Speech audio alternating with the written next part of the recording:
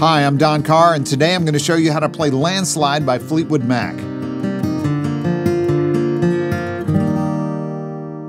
Landslide is from Fleetwood Mac's 1975 self-titled album, written and sung by Stevie Nicks, and all the guitars were played by Lindsey Buckingham. Now, the intro and the A section use 3 chords and 1 single picking pattern. So let's start with the 3 chords. The first 3 chords are E flat, B flat with a D in the bass, and C minor 7. Now, to get the sound of open chords and ringing strings with chords that are normally barred, we'll use a capo. You put your capo at the 3rd fret, and here's the chord shapes. The first chord is E flat. Put your ring finger on the 5th string at the 6th fret, your second finger on the 4th string at the 5th fret, and your first finger on the 2nd string at the 4th fret. Now, if you were in the first position with no capo, this has the same shape as a C chord. For these 3 chords, we'll only be using the 2nd, 3rd, 4th, and 5th strings. We're not using 6 or 1. The second chord is a B flat with a D in the bass. So put your second finger on the 5th string and the 5th fret, and your pinky on the 2nd string and the 6th fret, like this. The third chord is a C minor 7th. Put your second finger on the 4th string in the 5th fret, and your first finger on the 2nd string in the 4th fret.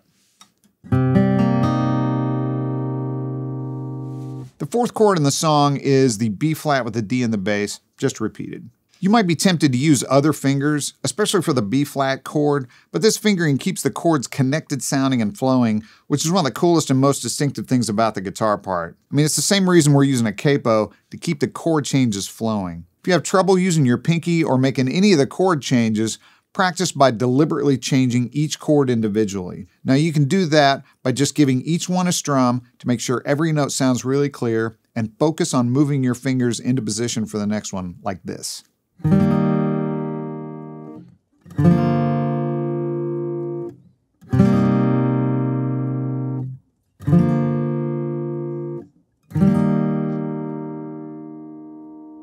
One of the keys is to not flatten your fingers on your fretting hand. You may have to shift your wrist forward so it's almost parallel with the bottom of the neck. You want to get the open notes to ring, and remember that for these chords, we're only dealing with the 2nd, 3rd, 4th, and 5th strings. We're not using 6 or 1. The picking pattern is the same for all of the chords. The pattern is 5, 3, 4, 2. Now, I play a hybrid pick style with a flat pick and fingers, so I'm using my pick on the 5th string, middle finger on the 3rd string, pick on the 4th string, and ring finger on the 2nd string, like this.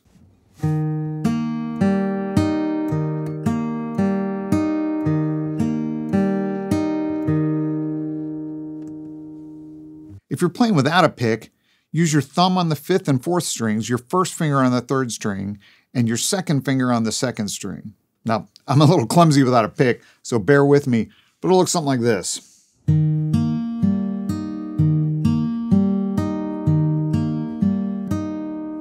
The key to this pattern is speed and evenness. You really want it to flow.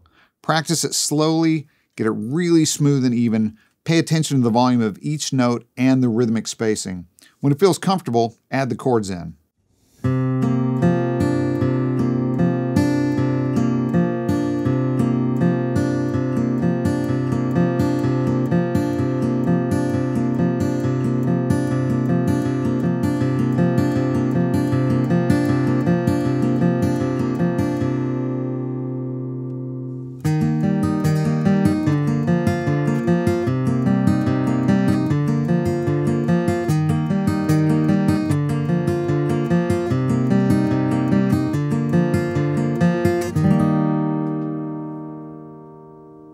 These chords will get you through the intro, the A section, the instrumental section, and the outro. The B section has a few different chord changes, but apply the same idea of our picking pattern to those chords.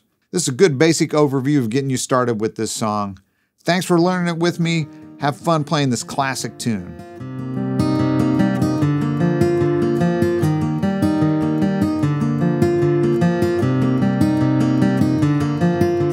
Thanks for watching. Don't forget to like, comment, and subscribe.